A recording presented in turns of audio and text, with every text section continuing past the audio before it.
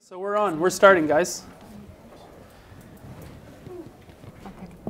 I'm Natalie. This is my first season here at the Ferme des Quatre Temps. I've been working on farms across Canada for about the past 5 years. And yeah, so it's been a really great experience working on the farm this year. And I need to be louder. Okay. My name is Natalie. I work on the Ferme des Quatre Temps. It's my first season at this farm, but I've been working on farms across Canada for the past 5 years. And I'm excited to talk about some of the tools that we've been using at the farm this year. My name is Ariane, so my first language is French, so sorry for the accent, but if you have questions, don't hesitate. It's my first season at La Ferme des Quatre Temps. I've been farming for 2 years before going to the farm, and yeah, I'm gonna kickstart the flower production next year on the farm.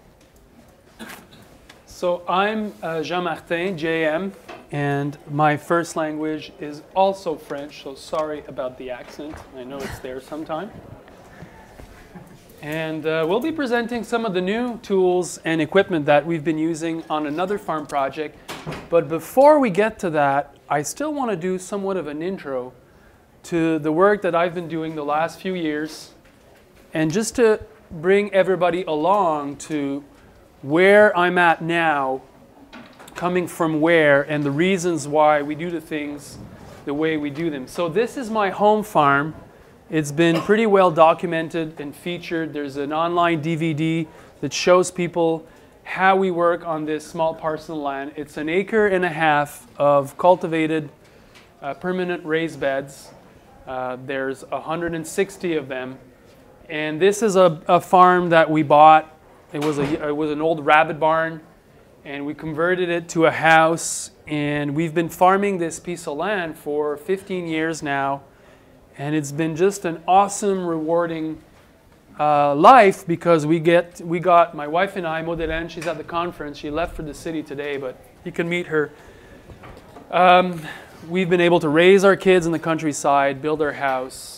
We've been involved in our community directly selling vegetables to them, and just getting the benefit of being a food producer in that community, and just being able to live on the farm in the countryside and living a quite happy life, I would say, and having fun building all of this over the years. That was really what got us into this.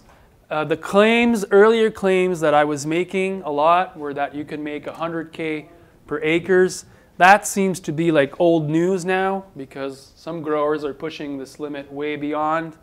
But when I started to talk about this, it was pretty new into a lot of the circles, and it was just kind of to push the idea that the farm doesn't need to be big to be productive and profitable.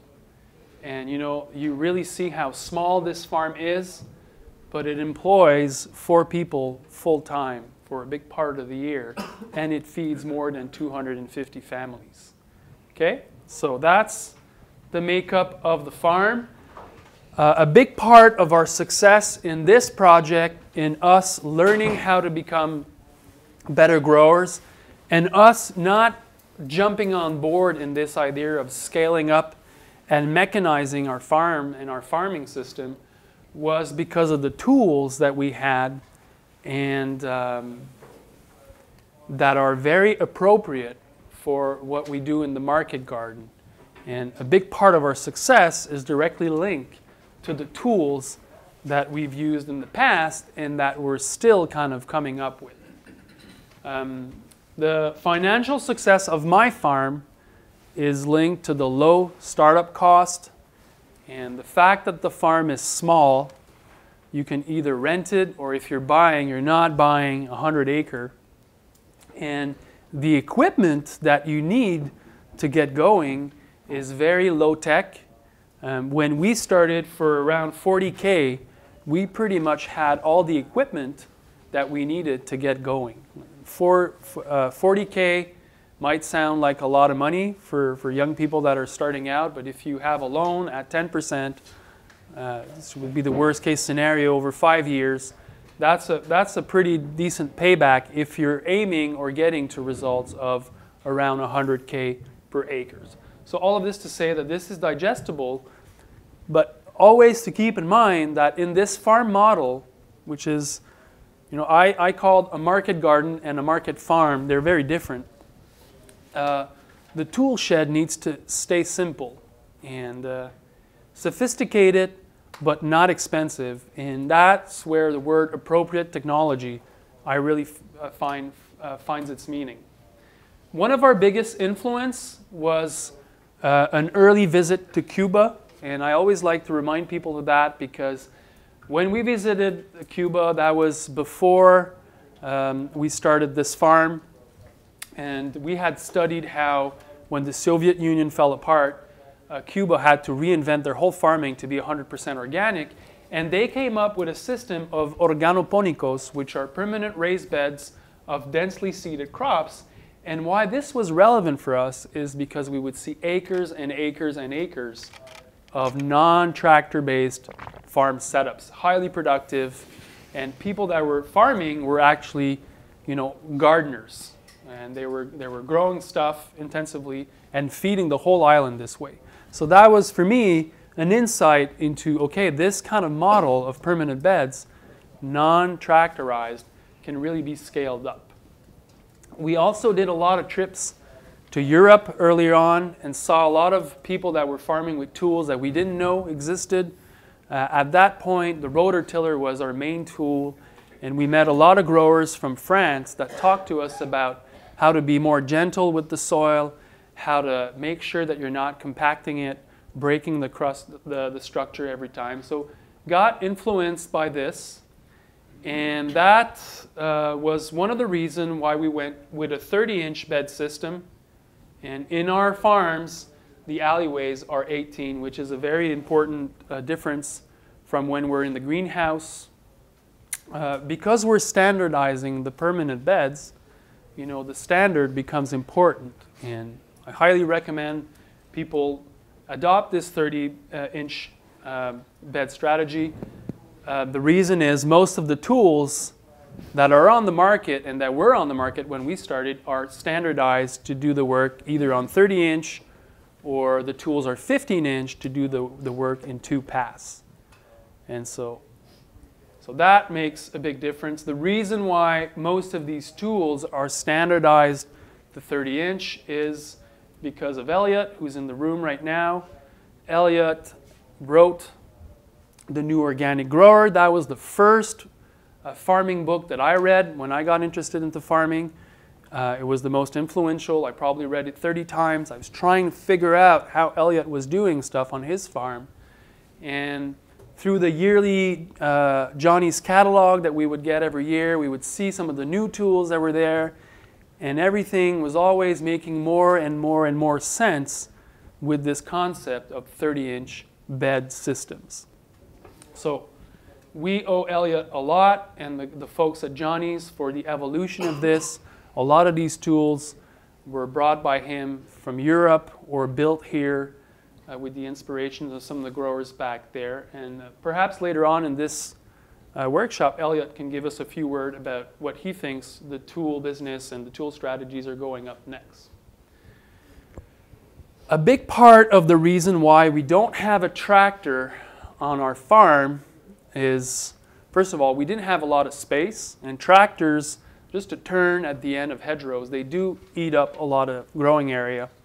But also because when most growers use tractors, it's either they're plowing and hilling and shaping soil, which tractors are really made for, but in a permanent bed system, you really don't need that. Because once you make your beds, then you're just kind of rolling with that every year and you're working the surface. Perhaps you're reshaping beds every other year, but you're definitely not plowing and reshaping soil at a large level. But also, tractors become very customized because they have 1 or 2 weeding implements, cultivating implements, and then all the spacings between the crops get determined by the weeding implements.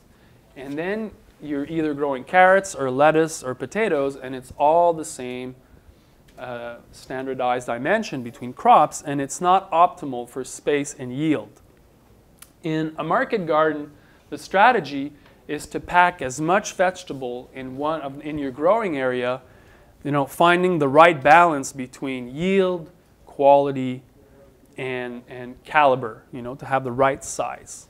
And once you adopt this kind of strategy, what you see is that the bed gets to be covered by the leaf of the plant that you're growing, shading out the weed and retaining the moisture, which is beneficial for the soil biology and for the plant itself.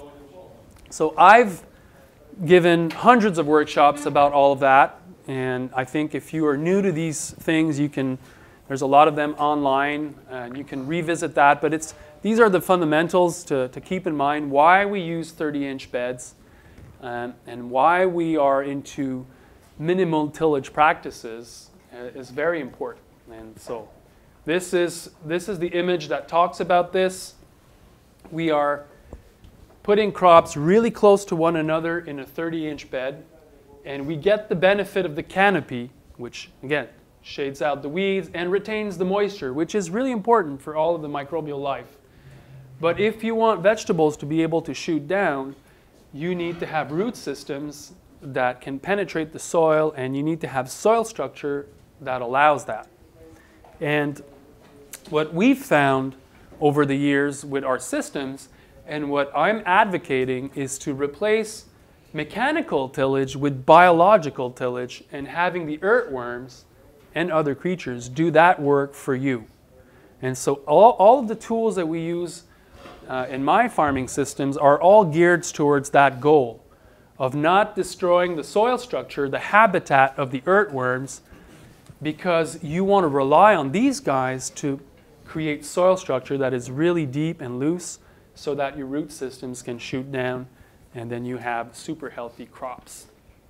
So I'm going pretty fast with all of this, but I always think it's important for people to reconnect with that, because this fundamental point of view influences the whole game plan of how we work or not work the soil and some of the strategies that we use in that regard. Another picture from my book really explains why there's a lot of efficiencies built into this way of doing things. When you compare row cultivating, which is done really fast with a tractor, but when it's time to put row covers or insect nets, and you're covering 5 rows of carrots on 5 or 6 feet compared to 30-inch, well, you need a row cover that is 5 times the size, which is 5 times more expensive, and it takes 5 times more effort to put on than just ganging everything closer and benefiting from that, if the efficiency there. So these are some of the fundamentals of the market garden, and a lot of people that are succeeding in this model keep this in mind.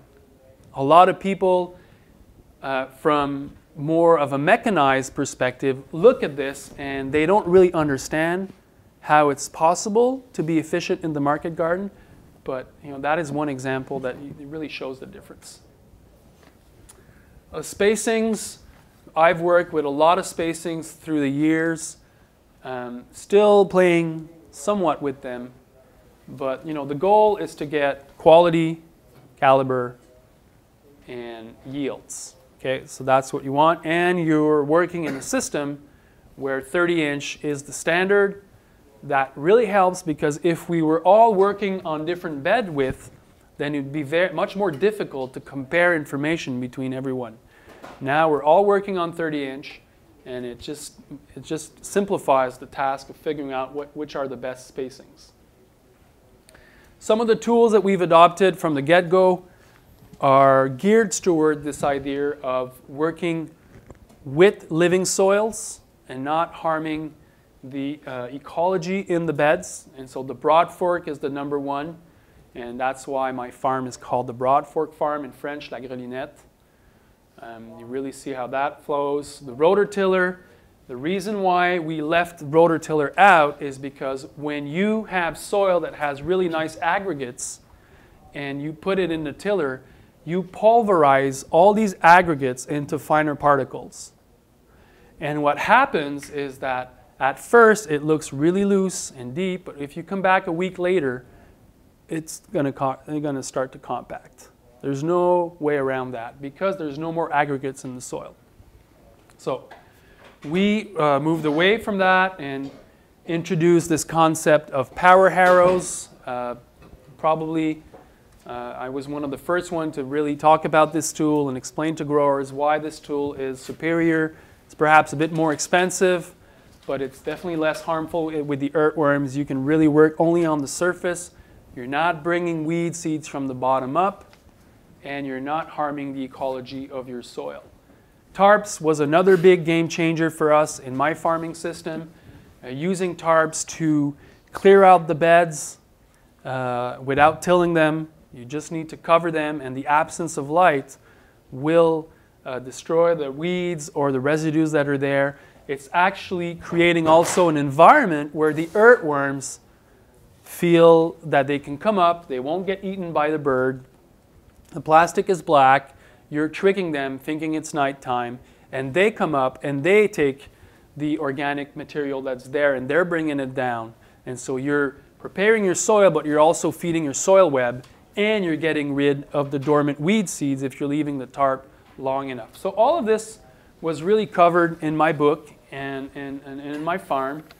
And again, these were the first tools that we used, the 6-row seeder and the other seeders, cultivating crops with stirrup hose and just doing the basics in a low-tech system, nothing fancy. Wheel hose are awesome. And so that's what we've been doing for all these years. Over the course of time, we also started to work with different strategies. The flame weeder, using that tool in pre-emergence for the carrots, preparing beds prior, popping the weeds, and seeding prior to that, and then using the flame weeder just before the carrots are ready to emerge, and then taking the problem of cultivating dirty carrot beds almost out entirely by just the way you prepare things prior to your planting. We've used a lot of also clear plastic, especially to prepare our first seedlings in the spring. And the strategy there is you have your permanent beds and you are raising them, preparing them in the fall. Then we'll put clear plastic on these beds and we'll warm them up in the fall. A lot of the weeds will grow under those conditions because the clear plastic really warms up the soil big time. And then we're putting black tarps over those clear plastic for the winter, covering the garden plot, making sure that it won't get eroded, but also the black plastic kills all the weeds because of the absence of light.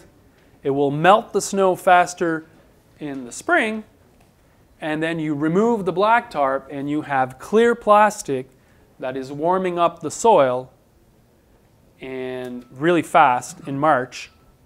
And then when you remove the clear plastic, you have weed-free, hot, dry soil that is ready to be planted in. And in our climate, which is a bit cooler than here, our first seedlings are end of March using these strategies in soil that is warm enough to germinate and to have the crops grow well. Then we'll cover everything with row covers, caterpillar tunnels, mini tunnels, the whole thing, but this is a pretty good strategy. So you see that here. Okay, fast forward to where we're at now. And this is La Ferme des Quatre Temps. It's a very different project from my own farm. It was actually Elliot that introduced me to the owner of this farm, Mr. Desmarais, that wanted to create a farm that could be an opportunity to showcase different ways of doing things in farming.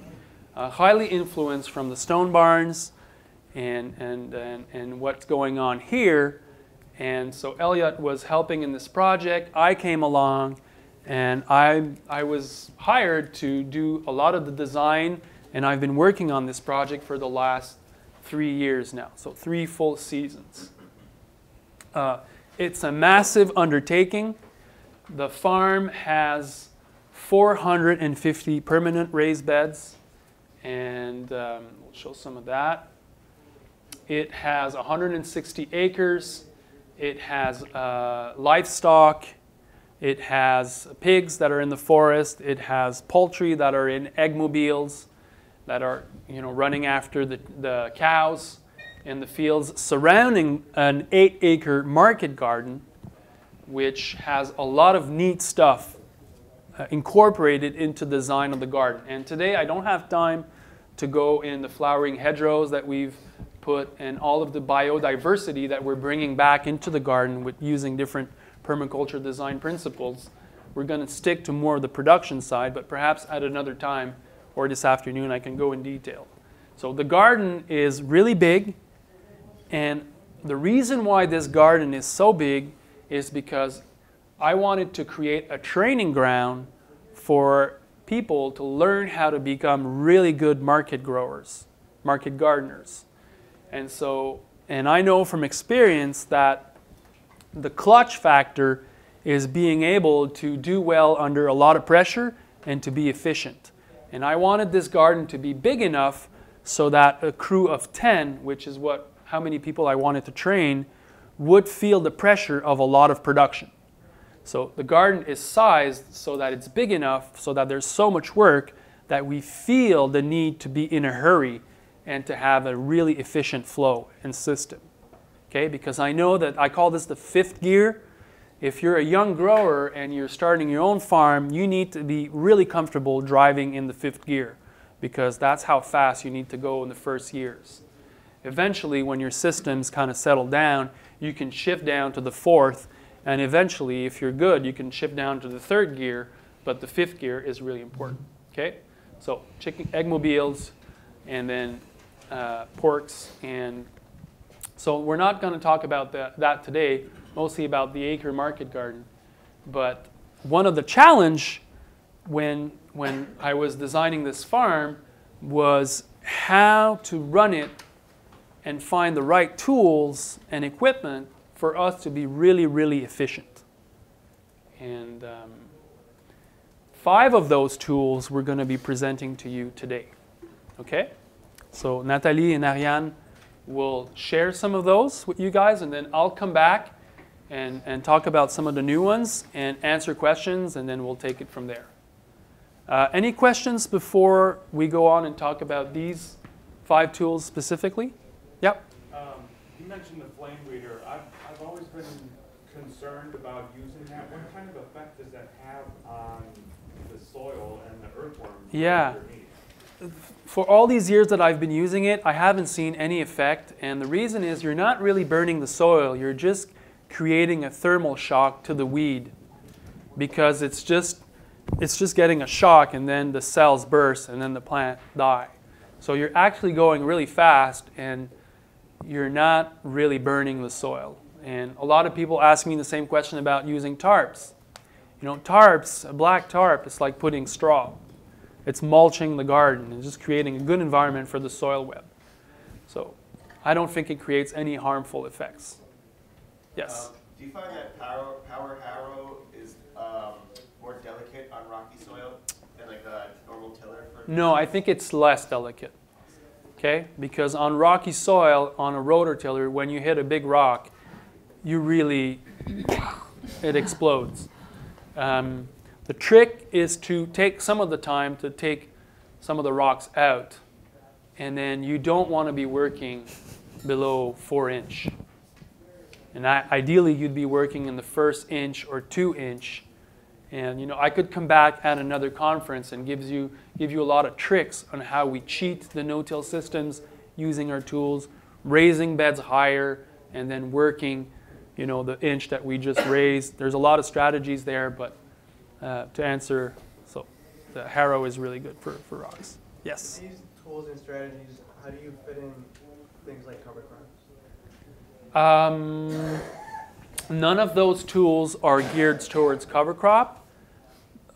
If you read The Market Gardener, if you go on YouTube, there's a lot of details about how we deal with cover crops using permanent beds, harrows, tarps, and plows. So I'm not going to go in detail into that today. Yes. With the tarps, how many people do you need to move them around, bring them over the beds, clean them? What's that labor look like? So tarps are labor to move around, but if you consider that once it's there, it's doing all the work for you, we've figured out that 2 people can handle a 25 by 100 foot tarp really well. And that's why the size of the bed, the blocks on this farm, the field blocks are 10 beds of 100 feet because they fit in really nice with 2 of these 25 feet tarps. And we actually leave the tarps on the side of each field block now, with all the sandbags there handy to put row covers and insect netting. So everything is made to be really efficient that way. Yes? Was your 1.5 acre farm all grass when you got it? Yeah, it was all grass. Was it mostly all tarps you used? You know, when we started the farm, I didn't know all that I know today. It was a big voyage to discovering all of these tools and strategies, but we had it plowed and disked, and then I shaped all the beds using a shovel. Took about 3 weeks. And then later on, we discovered the usage of tarps and all of that. But initially, we just kind of plowed and disked and then built the beds and put a lot of compost the first 5 years, really raising the organic matter in the soil. Again, we're not covering this today, but I could talk forever about how to start the market garden and creating biology in your soil. Well, thanks for doing all the legwork, because we just tilled up 2.5 acres on grass that has been untouched for a very long time. So we have it tarped now for Good. thank you. All right. So you have questions there? Yeah, I noticed at the beginning when you showed the Cuba, they had the permanent concrete. What's the advantage and disadvantage of those concrete beds that are much higher versus this? Yeah, so the reason why in Cuba they had concrete around their beds, there's 2 reasons. The first one is because they're trying to retain the moisture inside their soils because it's a really hot climate. And the other reason is because they had to put people to work. So they had a lot of cement. And so they just built these beds, had they did massive projects of people making these beds. For them at that point in time, cement was a commodity that they had a lot on. So I'm going to pass the mic to Natalie, and she's going to talk about the biodisc and the Flex-Tine weeder. And yeah, we'll take it from there. So I was the member of the team responsible for weeding on the farm this year, and that was a really fun job because we got some cool tools to use. So the first one that I want to talk about is this biodisc from TerraTech. So it's a double wheel hoe. So it's sort of like a traditional wheel hoe, but you have these 2 wheels that straddle the crop on either side. So it's more stable, which is nice. And then you also have here this modifiable toolbar. So it's just like a simple metal bar. And you have a few different tools that you can add on to it. The one that we're talking about today is the biodisc, but there's also a few different things, like there's a finger weeder, there's a collinear hoe that pass on both sides, there's a tine harrow, there's stirrup hoes, there's a few other things. But this one here, it's a biodisc. So it's these 2 discs that pass on either side of the crop, and it sort of hills and it disturbs the small weeds at the same time. So we have a little, yeah, that's close up. And then we have, oh yeah. So it mounds up about 2 inches of soil on both sides of the plant. So you do one pass and it does the crop at the same time. It buries the little weeds that are there, and they're disturbed enough that they don't grow back. And it's just so much faster than passing with a stirrup hoe or any other sort of hoe, because you're doing it with a wheel, yeah. Do you find you have to space a little bit more? What's, I think you can see here, these are adjustable on the, I don't know if you can tell, so it's like, you can adjust a little bit where they're placed. And so because we're doing different crops with it, like we're doing leeks and onions, but we're also doing like little beets. And so those have leaves that are going on either side. So those ones, we were spacing these guys a little bit further apart, but it ended up still being really effective. So we have a little video of how it works here. There's Jam using it.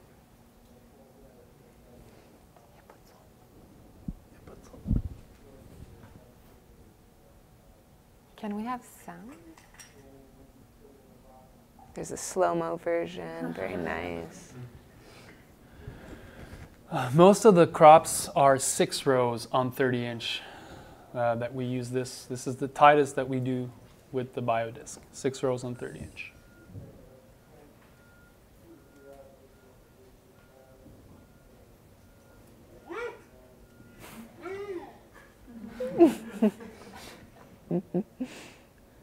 No, it's awesome. How do you feel it does with rocks? I don't know how your soil is up there.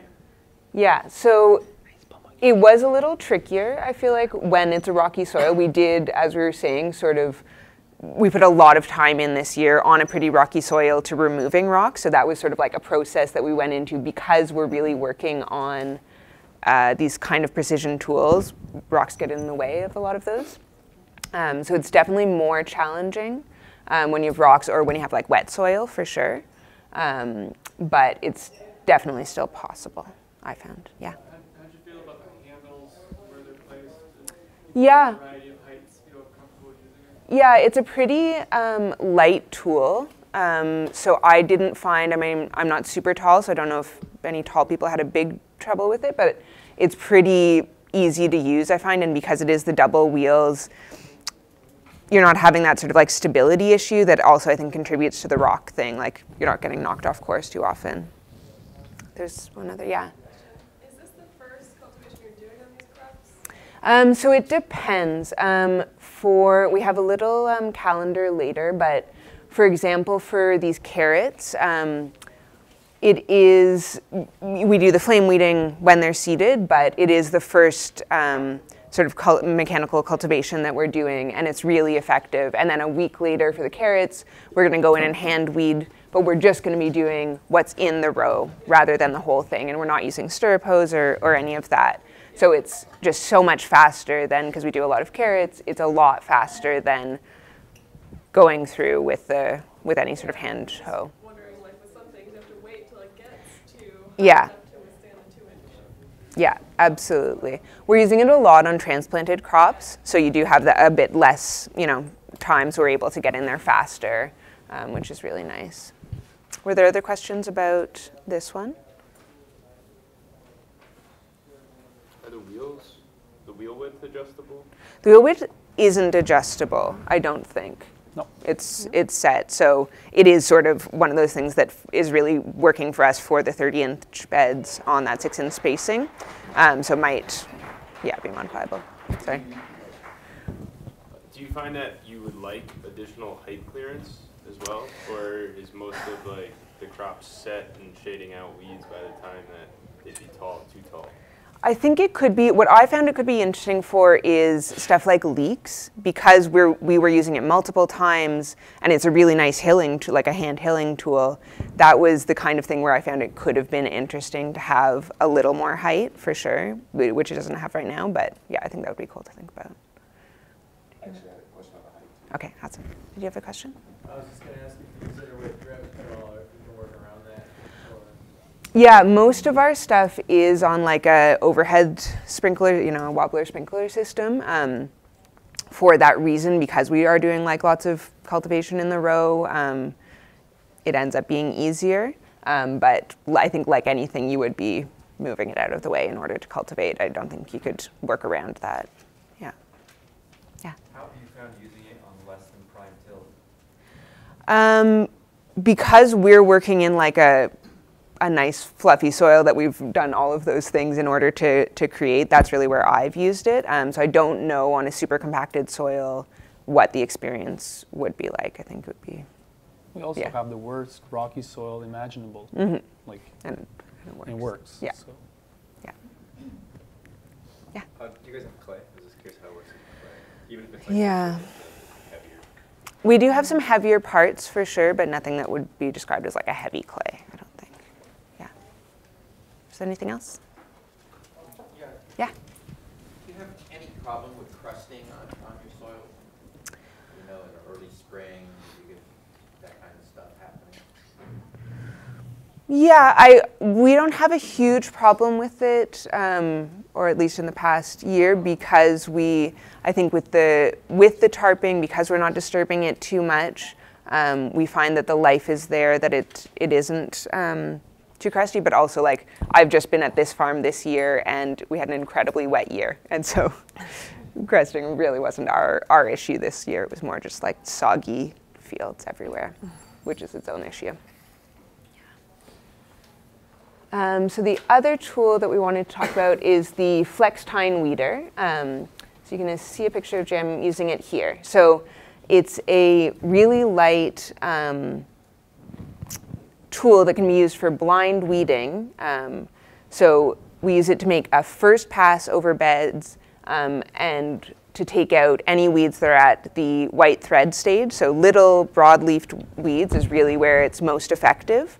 But in that case, we found it was super, super effective. So we at the farm do one block of 10 100-foot beds every week of direct-seeded brassicas. So we do radishes, hackeye turnips, arugula, mustard, and mini kale. So we do a whole block of that every week. So that's a lot of little direct-seeded stuff that we need to get in there and weed quickly. And so in that rotation, 12 days after those were direct-seeded, every week I would go with this tool and just do 2 really quick passes across those beds. So you do it at the moment when the seedlings are well enough established that they're going to hold on, but the small broadleaf weeds are going to be knocked out by this little tool. So we have a little, oh yeah. So we are also using it on some transplanted crops. It works better than others. But really all it's doing is just going along and scratching the surface. So it's not super complicated, but it's enough to disturb any of those smaller weeds. And you're just doing it directly over your crop. And it's light enough that it's sort of moving around those. And we were doing, depending on the crop, 1 or 2 passes over it, and that was enough to disturb things successfully. So we have a little video here of it.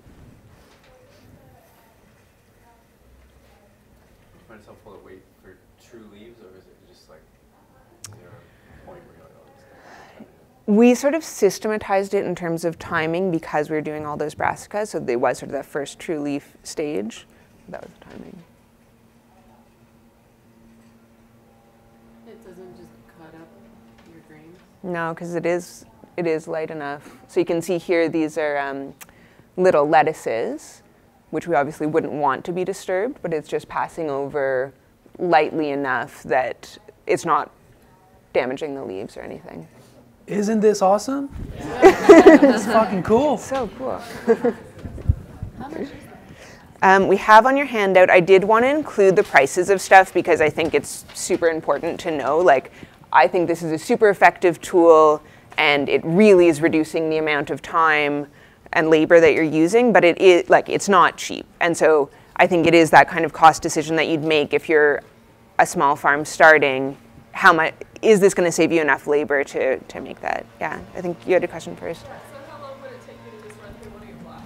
It was super fast. So because on those brassica crops we're using insect netting, taking that on and off was like by far the most time costly part of it. But to go back and forth, it really, like on one bed, it takes like 2.5 minutes. So I would spend probably an hour and a half each week doing this on a block or 2. And so it's really a very quick and effective tool.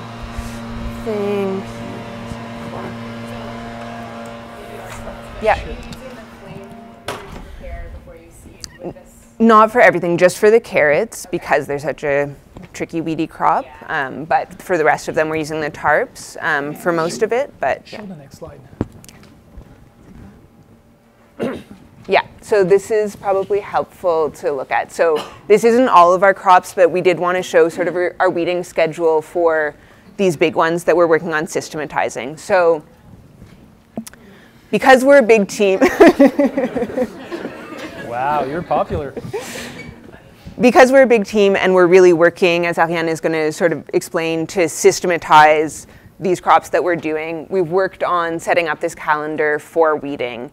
So as much as I'm going around and observing where the weeds are bad, we're also looking to plan ahead and know where we're going to have things to do. So you can see that I can go through that. It's, I guess, just for the big crops. So we're using the stale seed bed technique for the carrots, and then we're using the flame weeding right after they're seeded. That flex tine weeder that we just showed, we're using for that block that I was talking about. We're using it 10 to 12 days after seeding, and then once again a week later. So that's sort of the limit point when stuff gets a little too big to use it on. But that was the only weeding that we're doing on those crops.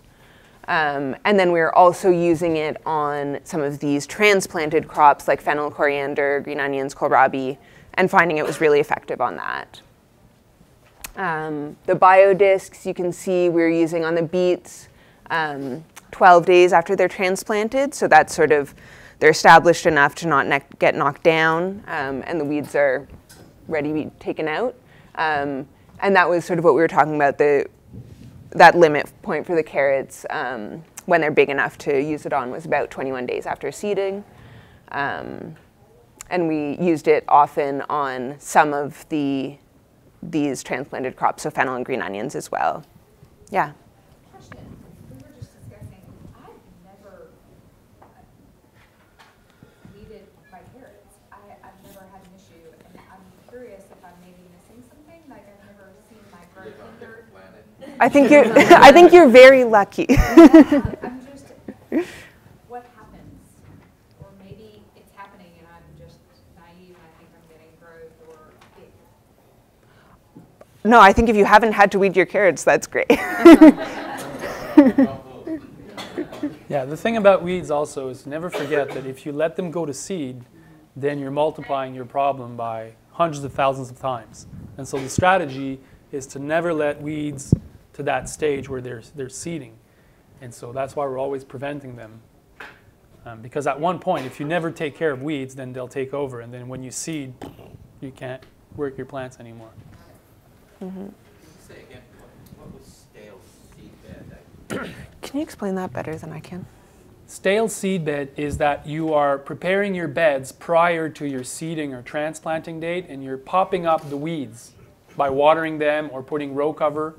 And when the weeds are popped, then you destroy them, and then you seed or then you transplant. Usually we use a flame weeder for that or the harrow, but you obviously don't want to use the rototiller to do that because then you're bringing new seeds from the bottom up. So what's the 1 week is that? So then 1 week before your seeding date, let's say we're seeding on the 3rd of August, then 1 week later we prepare the carrot beds. And we water them, we put row cover or clear plastic, whatever, to pop up the weeds. And then we'll seed the carrots without working the beds. And when we're using the flame weeder, what we do is then we seed the carrots, and then there's another 5 to 7 days before the carrots emerge, and then the weeds are there. And then you're using your flame weeder, destroying all the weeds, and then the carrots are emerging in weed-free soils. And that's why you're doing it 10 days earlier, because you want to give time for those weeds to pop up, so when you come with the flavor, you're actually getting something. Because I was like, why don't you just do it the day before? And have it nice and fresh? The whole strategies that Natalie is describing and the tools is for weed prevention. Okay, that's really what we're aiming at here. Do you guys use the paper pot transplanter? We're going to discuss it later. We're not using it right now because in Canada the organic system doesn't accept it, but we will. I was just going to ask if it time. Yeah, that's a good question. I wanted to know if, like, is heavy rainfall throughout your schedule? Absolutely. So this is like in the ideal world, and it's not what actually happens. I think, like anything. Then we're waiting. That is definitely the case this year. As I was saying, we had a really wet year, so we were certainly having to delay stuff, and that does affect, because really all of these tools are to get stuff at the earliest possible stage in order to be most effective. So that was often the case where we were having to delay things, and then weeds are out of control, and yeah. So this is like the perfect world that doesn't exist. Yeah. And then, as you can see here in the carrots, we're hand weeding in the row, as I was saying, after that pass, but it really is minimizing, because maybe except for you, I've spent a lot of time hand weeding huge beds of carrots that take a really long time. So this was really minimizing that sort of time. So I think now I'm going to pass you on to Ariane, unless anyone had any questions about those tools. We can also come back later about questions. Yeah. Okay, let's see. Okay, so to wash all our greens, we use the bubbler. So the bubbler is a stainless steel tub with some PVC pipes attached to a jacuzzi pump.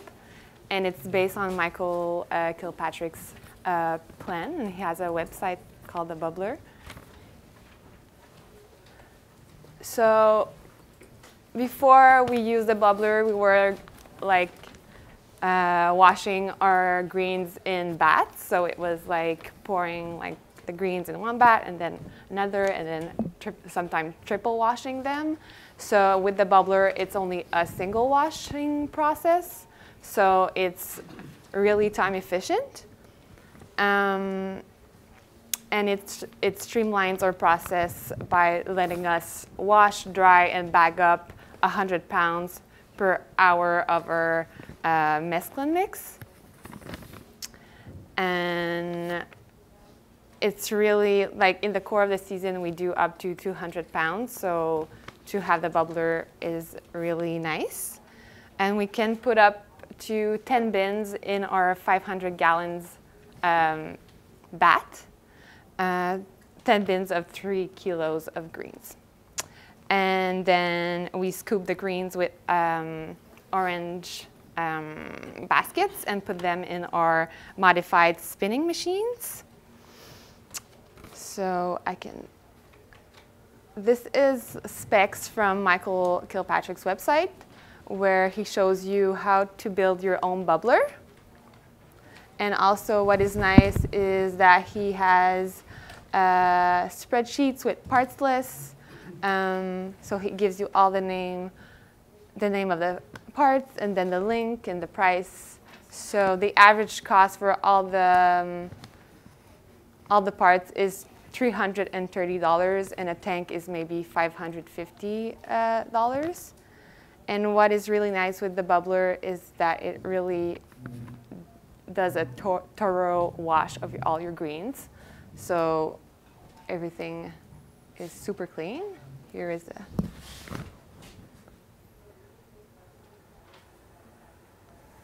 Do you only do greens in there? Do you do anything else? Yes, sometimes we will wash our peppers. Yeah. Do you need to change the water out or no? Yes, so we do, like when we see that the water becomes pretty like dirty, we do empty it out. That does take a little bit of time, and we want to work on something that's faster to drain the water out. Obviously, it depends on how dirty the produce, but how many pounds of mix are you doing before you feel like you have to change the water? It depends.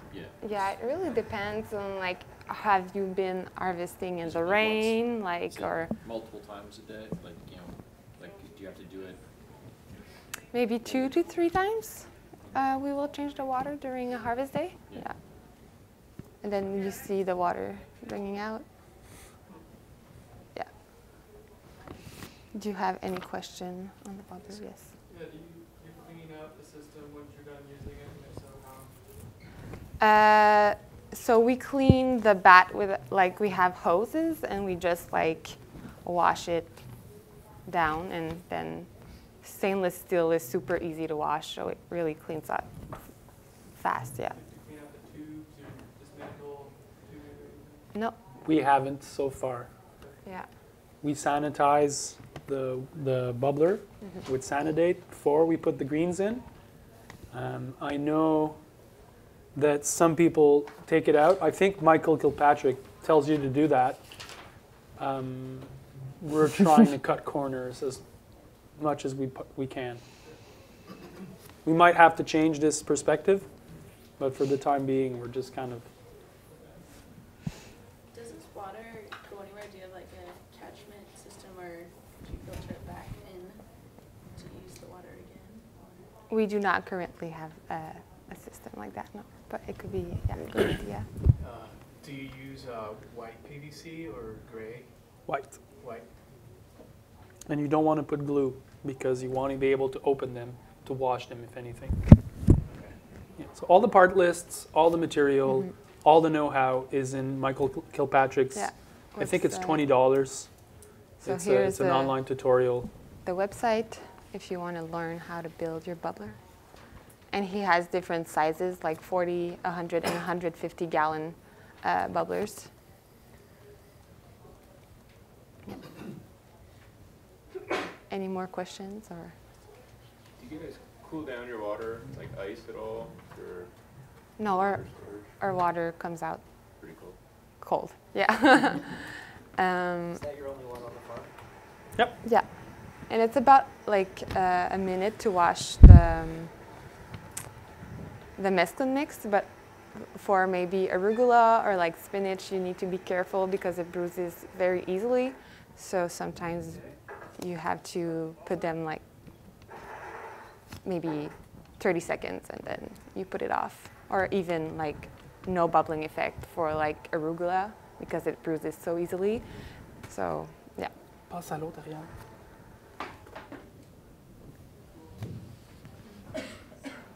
So that's Michael with his modified spinning machine that we use on the farm. We have 4 spinning machine. Okay, crop lining.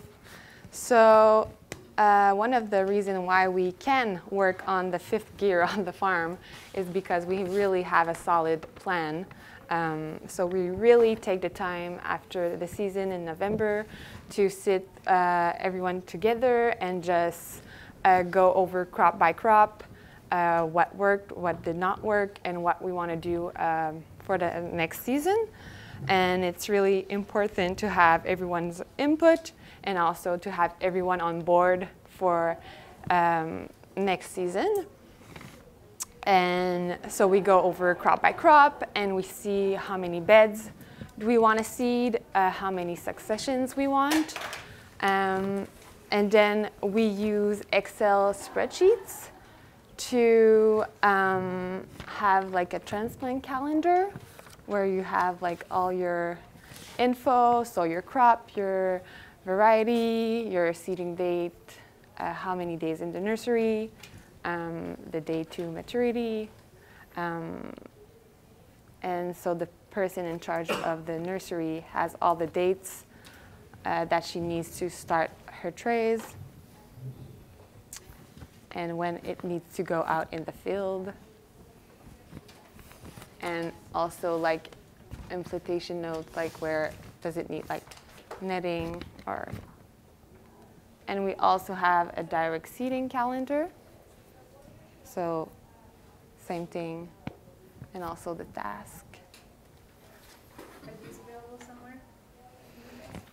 So it is available at the Market Gardeners Masterclass, which just launched. So yeah, they are available, but you know, like there's a lot of seeding calendar out there on the internet that you can customize for your needs. We also have a task calendar. So for every crop, what needs to be done, like the biodisc and the peng. So this, I would say, is the most important like tool that we have. We customize our field plan on Excel, and it's really an overview of our field. So that's the north field. And when we have decided on the crop, the number of beds and the successions and the dates, we need to make sure that everything fits. And it's not an easy task, but this is really a good tool, like to make sure that we start the season with a solid plan and that we know that everything, you know, is there and we are ready to go. Can you explain it just a little bit?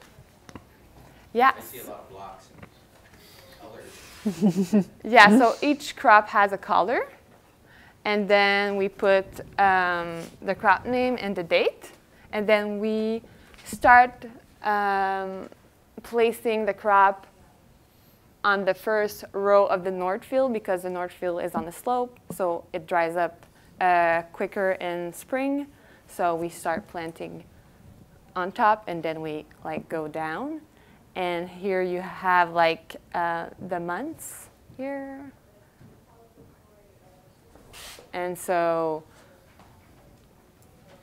for example, the garlic will be there, so we planted the garlic in fall, and then we will have the garlic in the bed until we harvest it in like July.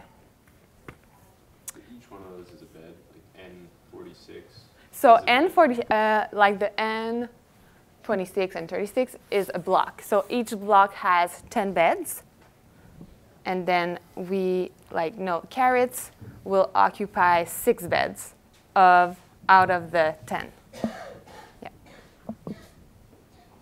And what's nice is that here's just to show you that the blocks, we can move them and just really arrange it so that everything fits. So every date in our seeding calendar has a block color. And then we have, because the farm is so big, we'll have 400 of these seedlings. Then we need to double and triple crop per field block per bed. So to manage all this complexity, we have this visual template that we can work with, which also becomes a guideline when we go into the fields. Ariane will go into the field, and she'll have the map of where things are going next, and that helps to kind of deal with all this complexity that we have in the field. Do you have suggestions on new starts and new farmers on how to staff appropriately without losing money, so to speak? I'll answer your question after our presentation. Okay? Okay. So we are moving towards an application called 10. So maybe you have met the guys of 10. They're here at Stone Barns. So it's a crop planning program, and it's very interesting because it regroups all your information into one place, and it syncs all the data that's been entered by the crew member.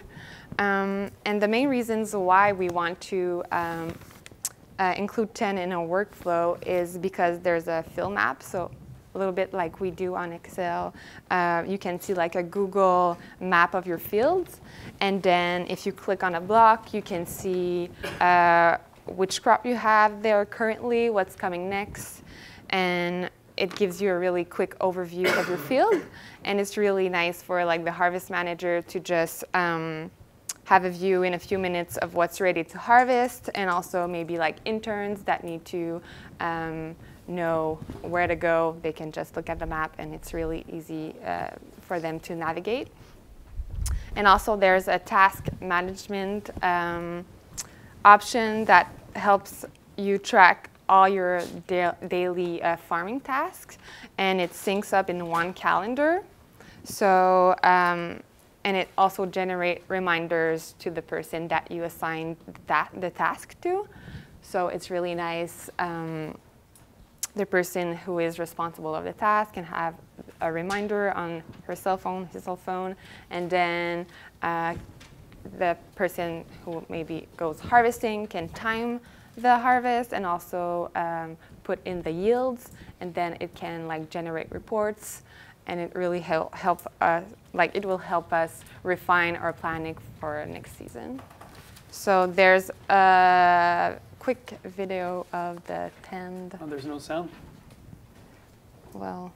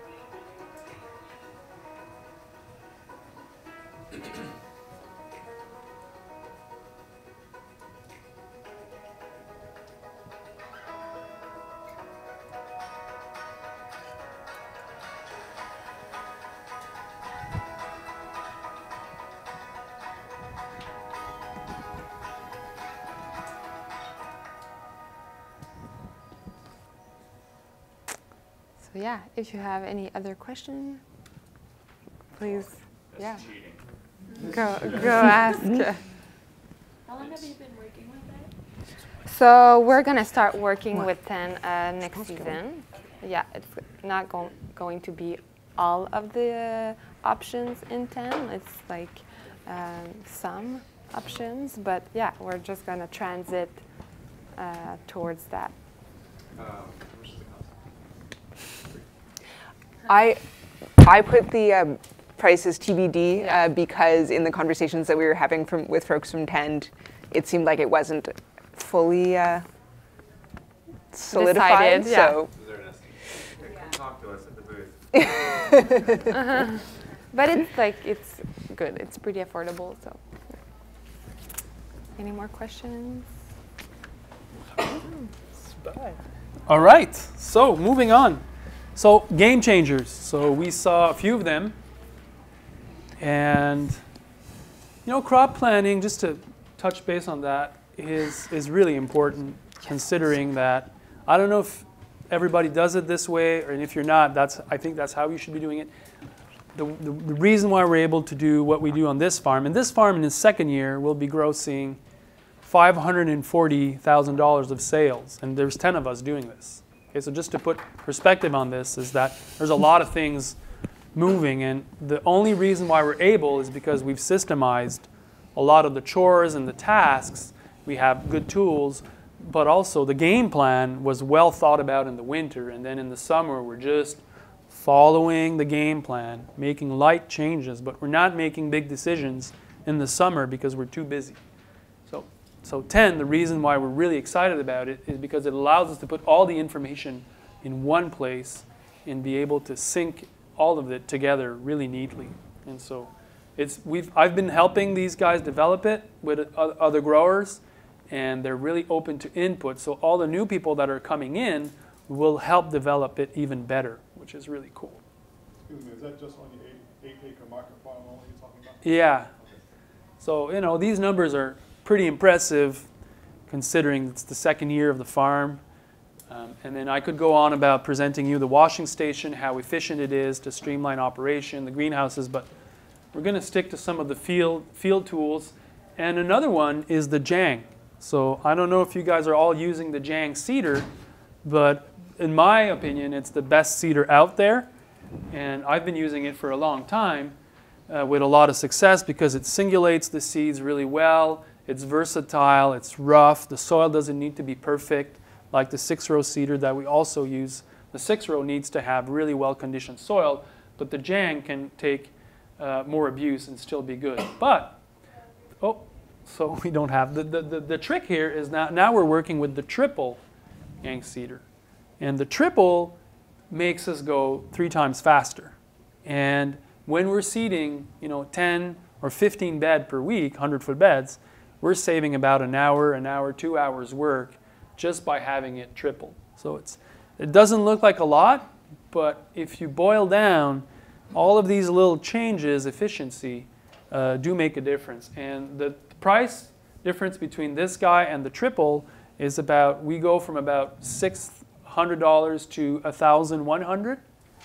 And I calculated that the time spent saved by using the triple, the payback for the tool was 1 season. And we'll be using it for 20, 25 seasons. So in my opinion, it's definitely worthwhile. Yeah. So I know it looks like in your beds you have a lot of debris from just from the way you're doing it. So is that a change in terms of what you've done over the last couple of years? Okay, so it depends. And so now you're able to use this so that the bed prep on the farm is tarps, right, and then harrow and rake. But if I don't need to rake, I won't rake. If I'm using the 6-row seeder, then I do need to rake and spend more time. But what I'm teaching the people working on the farm is to do things as fast as possible, all the time, always. So and the 3-row, do you have a debris problem? No, I haven't had a debris problem. Okay. And again, it's really hard for me to tell this, but the way we work is all in systems. And so the reason why we have a harrow is because we want to have perfectly level conditioned bed, because then it simplifies the usage of the cedars that we use. And the reason why we have tarps is because, so when I talk about how we do things, people need to understand that it's not just one tool, it's all of the tools working together. And one of the tools, the better one out there to shave a lot of time in the field is the paper pot transplanter. And it's definitely not new. A lot of people have seen it in the past, but it speeds up the operation of transplanting about 50 times. And we're taking all of the work is into the design of the papers, how they're folded in origami principle together, and then you're just unrolling it, and then it's seating much faster than we can do it. 2 or 3 people on that bed. So that's definitely one big game changer that it's out there. And so I was one of the first one to use it many, many years ago. Now there's a lot of people that are working with the paper pot, making it better. Terratech in France is investing in that. And then there's another company called paperpot.co. They're spending a lot of time researching it. They're going to Japan, finding solutions, and it's really awesome. The drawback with the paper pot is that it is not certified for organic production. In Canada, at least, it's been ruled out, so we don't use it on the farm. What's the core of the rationale? Because the paper has acetone, which is a chemical prohibited in organic certification, in the glue. Okay? And so they've specifically ruled it out. In Europe, it's been ruled out in many countries. In the US, it's variable. But in the US, they've allowed for hydroponics to be certified. So I don't really know what to think about all this anymore.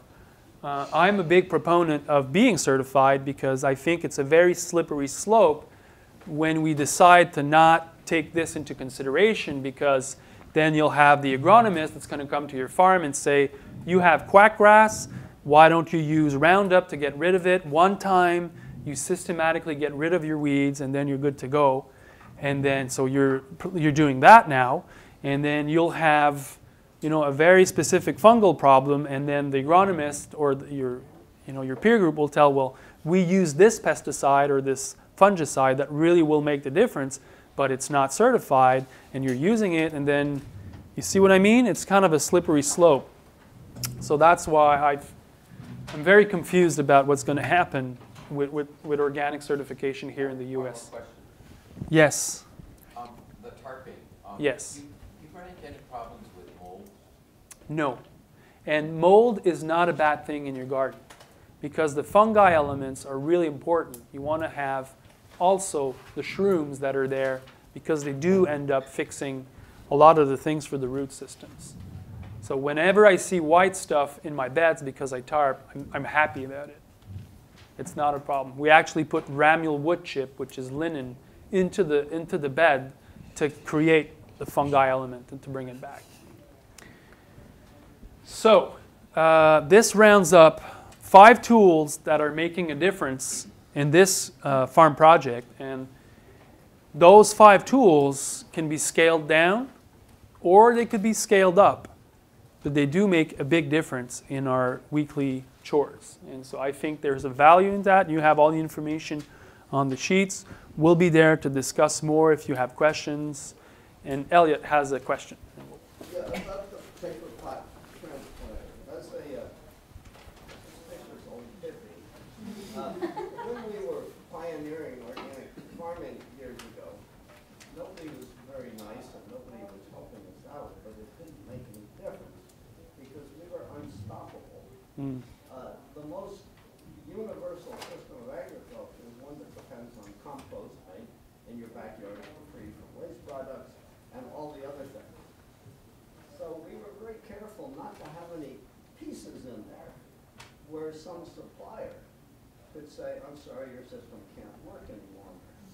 And the thing that makes me nervous about the paper pot transplanter is hooking my whole farm to transplanting with this thing, where some guy can stop selling or double the price because I've limited net that may be just an old organic hippie suspicions, but the nice thing about the soil blocks is they're free. Make them, I can make them.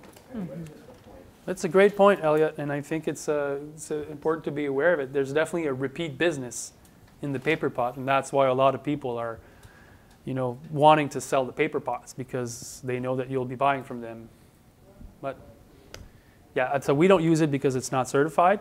The counterpoint to that, I would say, though, is that if it saves us 15 hours of work per week, there's a cost to that too. So each his own. We find our balances. Yep. At the new farm, do you have a tractor? The new farm has a tractor to bring compost to the beds. And are you still buying compost, or are you making your own? This is the second year, and this year we're making compost because now the barns are ready for the cows and the pigs. We bought compost, put a lot of it down, and put ramule wood chips. I have another presentation on living soils. I could show you that. But this is 450 permabeds. So the tractor is good for that. But besides that, I'm still not sold on tractors. Yeah. And I might be stubborn. But when I'm thinking that we'll be making, next year we're aiming to make $700,000 of sales, the 11 of us, because I'm going to be on the crew more. Without a tractor, I'm wondering, is the tractor, because the tractor seems to be always the focal point on some farms. Everything revolves around the tractor. And in my mind, well, how about the washing station? How about the crop planting? How about weed prevention? Because your focus becomes the element of success on your farm. And sometimes I wonder if tractors take up too much space on farms. But I don't want to get into a fight about this. This is just my perspective. But we're definitely showing that you can be highly, highly productive and efficient without a tractor. Yes? What model BCS do you recommend? I think now they've changed. It used to be the 853. Now the 749 or 42 has a different clutch systems that is safer and better. Pretty typical. BCS knows what you need. They're selling. There's thousands of people now doing market gardens in the U.S. So the thing is coming alive, and it's good because if you're doing direct sale, if you're doing CSA, if you're doing farmers market, if you're keeping your production at a proximity level, i.e. you're not wholesaling, these kind of systems that we're showing you, they just work perfect for that. That's really where the market garden becomes powerful because you don't need to grow volumes. You're not capitalizing on economies of scale. You're scaling things down. You're keeping costs to the minimum, but you're direct selling everything and creating relationships with your clients. Like on my home farm that I showed you, we have 200, 250 clients. That's it. But my wife this year, by keeping it simple, because I'm not there on the farm anymore, so all these experiments are not running anymore, her sales are $165,000, and she's netting half of it in her pocket. And in an uncomplicated system, she has 4 months off. So anybody that tries to convince me that this doesn't work, I think otherwise. But this is not where you want to feed the world. This is to feed your community. So that's just my... How many people does she have at her house? She has 4 people, including her, working on the farm. But that's a farm that's 15 years in the making. But still, these are interesting numbers for farming. So. Are they Canadian or US dollars? Whoops. Are you telling us Canadian or US dollars? These are Canadian dollars, but it's the same thing. Depending on where you are, prices will be higher or lower. If I was like my friend Connor at Neversink with the prices he sells everything, we'd be rolling in Mercedes coming down to this conference. For real. But we don't get those prices in Montreal. Yes? 2 questions. I guess based on what you know now, if you're starting, what's the best and easiest way to make the permanent bed? Yeah, so there's a couple of options there, depending on how many you need to make and how fast this needs to happen. If it's an overnight kind of thing, it's going to involve a lot of tilling and rotor tilling and trying to destroy the sod. If you have more time, the easiest is just to, you know, shape the beds, perhaps even go with a backhoe, and then, you know, what we did on this farm, the most efficient way we found, because there were so many of them, so we rented a backhoe, and it had an 18-inch bucket, which is the size of our pathways, and then we would just scoop out the aisle and put it onto the bed, raising our beds that way. Everything was super straight, and then we tarped everything, and then we let the earthworms kind of digest everything, creating healthy soils this way, and then we put ramule wood chips in the aisles.